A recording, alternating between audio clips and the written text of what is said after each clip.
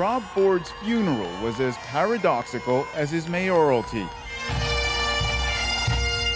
A police pipe band led his hearse from City Hall through downtown streets, followed by somber family members, and then a couple of hundred people.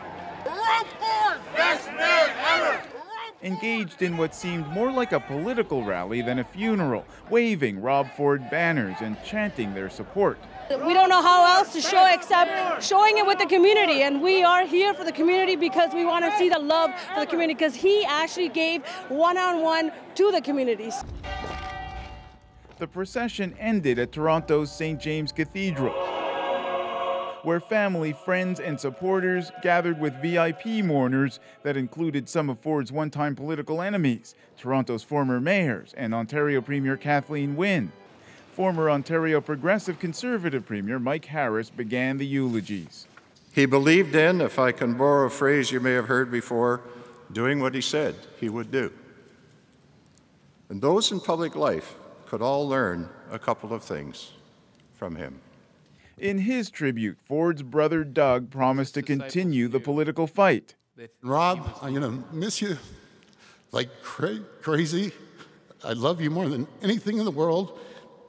And don't worry, Ford Nation will continue.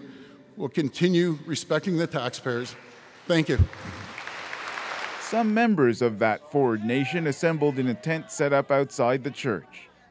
Any mayor needs to take a page from his book, because I think that it helps to be with the people.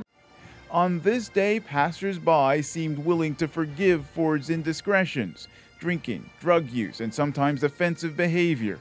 Too many he did mistake. Too many mistake. But it's human being, and nobody can be perfect. One of Ford's two young children gave her own tribute to her father. I know my dad is in a better place now, and he's the mayor of heaven now.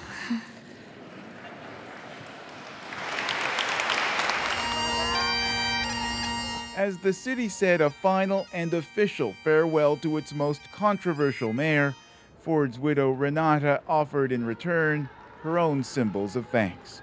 Ron Charles, CBC News, Toronto.